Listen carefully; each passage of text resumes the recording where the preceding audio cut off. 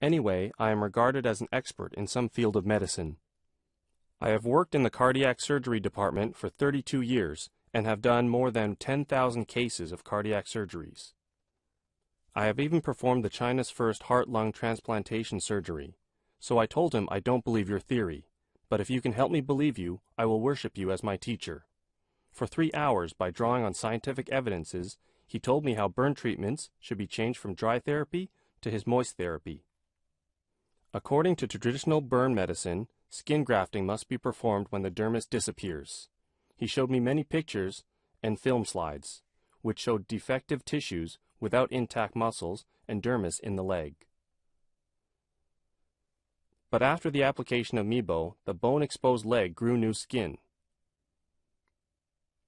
Additionally, he showed me many X-rays and cultivation pictures of the severed fingers.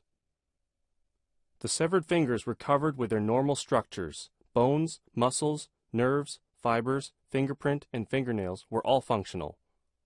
As we all know, earthworms and lizards can do this, but our humankind, the high mammals, can't do this. Professor Xu overturned my concepts towards life sciences, and the traditional medicine just struggle. I demonstrated one picture of my own, which showed the left side of my intima at my nasal septum falling off. The ear, nose, throat experts have even given up the treatment. So I used MEBO products, partly for the purpose of verifying the efficiency of MEBO. The nasal spectrum before the application of MEBO showed that the wound site was white with bone exposed and bleeding.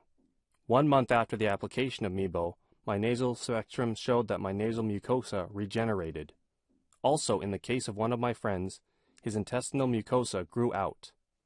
So I am deeply convinced that this technology is not just a treatment, but explains life and reinterprets medicine.